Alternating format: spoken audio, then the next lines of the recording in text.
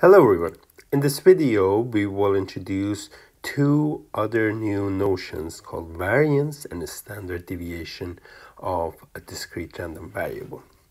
Well, we start with a discrete random variable x,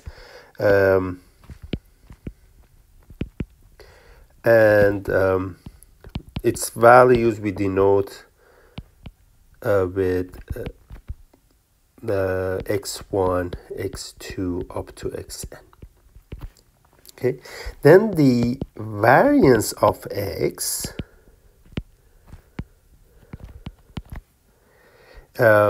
denoted by vx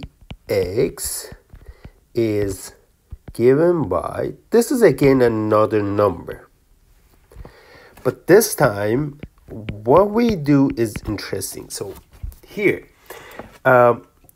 we do first find the differences of each value and the mean of that random variable.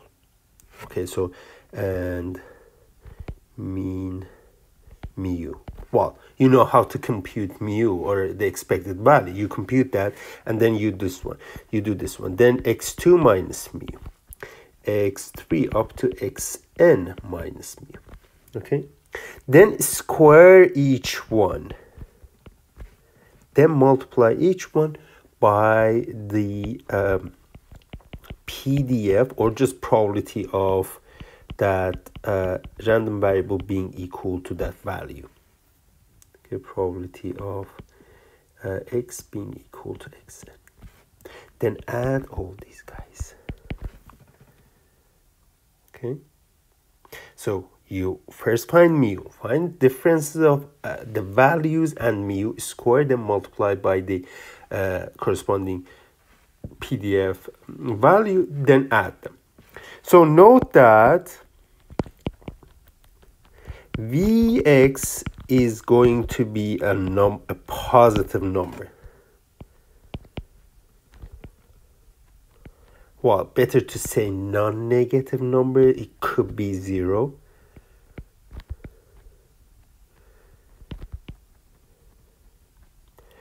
But when you have non-negative number, you can take square root of that. Okay, the square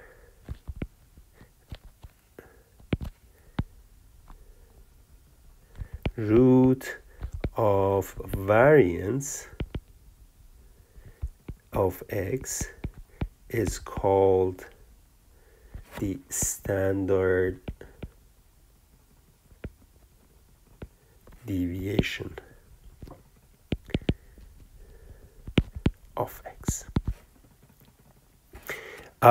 So you find the square root of vx, that is sigma of x. That's the notation we choose for standard deviation, sigma x.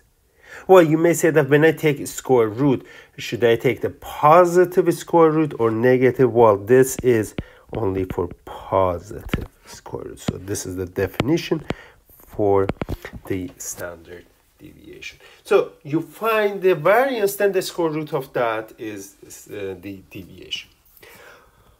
What is the importance of variance? Variance basically shows us how spread out our values are. So if the numbers, the values of x are very spread out away from the mu, you get a higher variance. And if they're centered or get closer focused around mu, you get smaller standard deviation or variance. So for the moment, you don't need to know those ones. What is important for us is you have to be able to calculate these two quantities which are given here and there. Okay, let's see this in at least two examples. Here we have this random variable. Actually, we did work on this. We found the standard deviation, or the expected value mu for this variable, and it was, what was the number? 53/12. You can go check back the videos for the mean of a random variable, and you'll see that we found this one. Now we want to find the variance of that. Variance of that is, okay, so the first value here is 0. You subtract from that the mu, then square it. The second value is 1 minus 53/12, then square it. Then there is 4 minus 53/12 squared, and then 10 minus 53/12 squared. Multiply each one of these guys to the corresponding PDF value. So for this one, 0 that we subtracted from mu, we multiply it by 1/12. The other one we multiplied by 5/12. And this one you multiply 2/12. And then another 4/12. And then add these guys. Well, I will just go quickly on these values because, well, this will definitely need some calculator, but I'll just write it at least simplify. So this one, there is negative 53/12, square it. When you square, the negative sign disappears, and you get this times 1/12. 1 minus 53/12 is 41, negative 41/12. So we square it times 5/12. And 4 minus 5/12 is 48. And yes, that's 5/12, negative 5/12 squared 2/12. And how about this one here? So that's 120 minus 53/12 is 67/12 squared. Well, the numbers are huge, and I don't want to think about those numbers. But what you can do here, well, I just will do a little bit more simplification. You see that in all of the denominator, you have 12 to the power 2 times another 12. So this will be 12 to the power 3. In the numerator, the first one is this. The second one is this. The third, oh, there's times 5. Plus the third one is 25 times 2 is 50, and that's 67 squared times 4. Well, if you have calculator, you just punch in the numbers, and then that will give you the number. I won't do, and we are not expecting you to be able to do this kind of calculation. I just wanted to give you the example and show you how to calculate these values. How about this one? John draws. That example is coming with us for a long time, so I will try to do that one here again.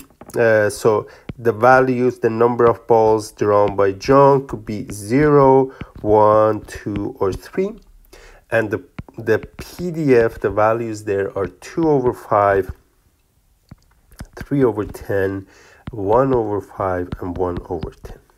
Okay. Remember what we did. We have to first find mu. We did in an example before, and we found it before. Okay. If you don't have it, you have to go ahead, calculate it, find mu first. Then the second thing is that you find x minus mu squared. This is another thing to do, another way of do that. So x minus 2 squared, 0 minus 2 squared, 1 minus 2 squared, 2 minus 2 squared, and 3 minus 2 squared. So these values are for first one. The negative 1 squared is just 1. This is 0, and this is 1. Now, the variance is you multiply each one of these guys to the PDF, like that. Okay? because already it's x minus mu, yes? So what we do here is now 4 times 2 over 5 plus 1 times 3 over 10 plus 0 times 1 over 5 and 1 times 1 over 10. Okay, let's calculate these ones. What will happen here? Okay, if I put all the denominators 10, this will mean the 2 times, that's 16 plus 3 plus 0 plus 1. And that will give me 20 over 10. Well, accidentally we got the Vx also as 2. Well, now, are you looking for the standard deviation of this one? Just take square root of the variance, which is the square root of 2, and that's the number we are interested in.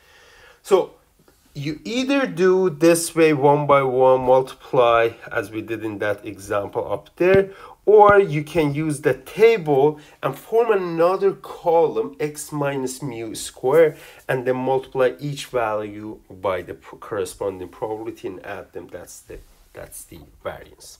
Okay, so this way you learn the variance, and we will learn again more about the properties of variance later.